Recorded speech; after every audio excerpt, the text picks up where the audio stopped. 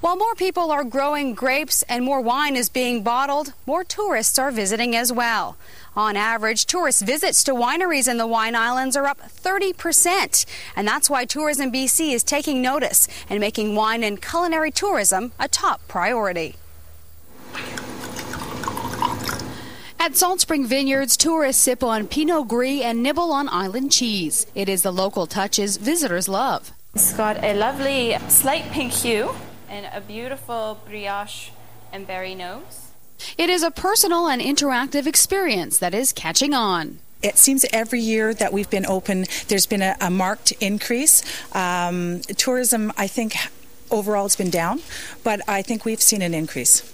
It's made from fruit grown here on the estate property.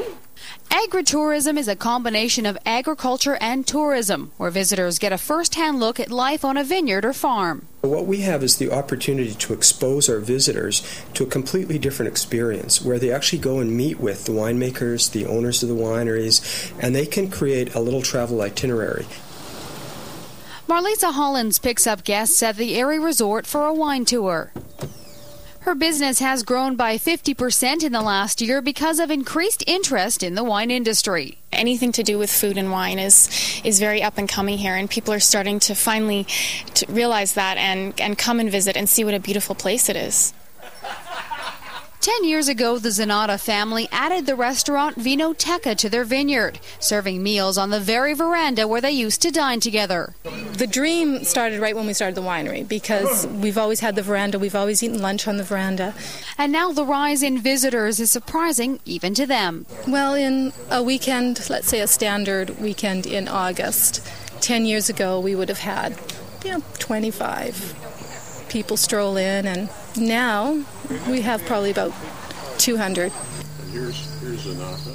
Demand is so great, the wineries banded together to produce a guide map for the region. We printed 120,000 brochures, and that was in March, and already here we are in just the beginning of September, we've gone through 100,000 of them.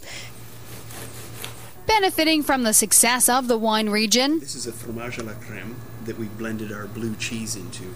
Cheesemakers and other local merchants. Well, it's almost symbiotic. The wineries are looking for other places for people to tour. The restaurant trade is keen to purchase our product and the local vintners' product, and it just seems to work very well. Wine tourism may be the next big thing for the Wine Islands. In fact, it's hard not to get caught up in their contagious enthusiasm. We don't want wine to be hugely serious. I mean, we're serious about how we make our wine and how the product comes out, but really we want it to be a really exciting experience for people to come here. We want them to have fun, we want them to relax, we want them to enjoy the atmosphere around here and enjoy the wines. And Canada Post is recognizing the wine industry with a collection of commemorative stamps.